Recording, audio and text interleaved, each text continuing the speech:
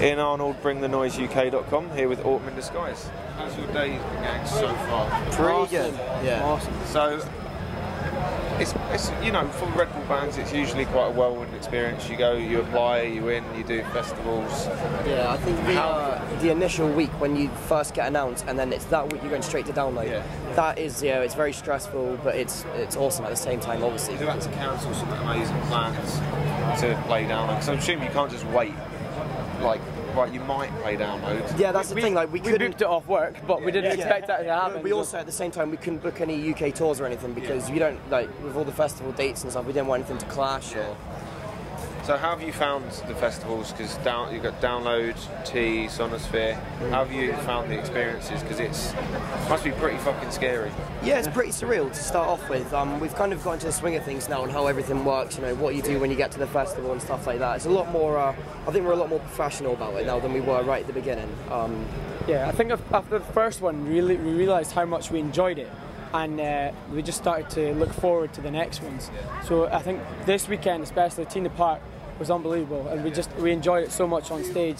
To have such a big crowd on the day was great. And then Sonisphere this weekend's been amazing as well. Yeah, the stage manager came up to us after our set at T in the Park and just said, for that stage he's never seen a band, because we opened it up, we were kind of a bit apprehensive about it.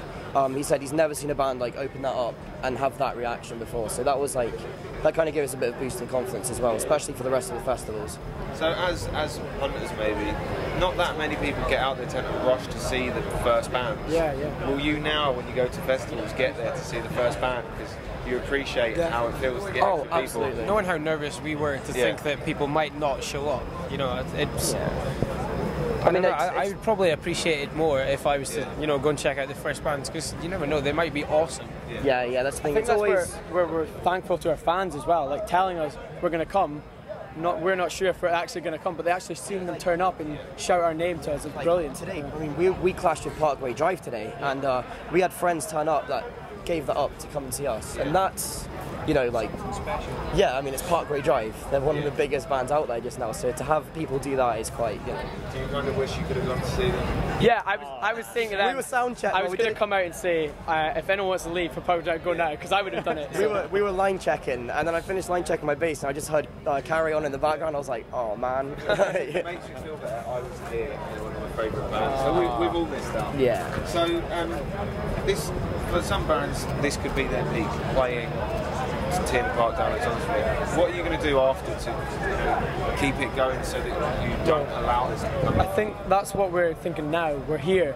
We want to come back. Like, if we can do it so that we can come back, and I think we'll go out there. As soon as this is finished, we're going to have a UK tour. We've got a mini album coming out, hopefully, maybe a new video or two as well to go with it, and it's just really touch base with everyone that we've met and try and get some really awesome gigs out there to show. When the hard work really comes in now, because we've done this, we have to like keep nailing the promotion of the band and all that. You know, this is, you know, it's pretty relentless. You let it slip. You let it slip for 1 week or something, and then you do lose a lot. You know? What's your aim? What do you want to achieve over the next year? I want to write a really stage Well, the band's been together just over a year. So it's just been like, in under a year, you know. There's been a few changes, but I mean, we're just so stoked that we've managed to get this far in, you know, 8 months or so. You know, that's. I think definitely our goal is to be asked to come back. Basically. Yeah, definitely. And just last one to wrap it up. Companies have mission statements of what they stand for. What would the mission statement for your band be? What do you stand for? It's write songs that we enjoy playing and just play them to have fun. We played T in the Park, and we went out there, and I could see it in every one of us. We had so much fun. I mean, obviously, we really want to make a career out of this, because I don't want to work at a supermarket again. You know, like, that really sucks. But, like, if people can enjoy it on the long way as much as we do, then that's even better. Yeah, absolutely. All right, brilliant. Thank you very much for your time, guys. Yeah, thank you. Hope to see you around. Cheers.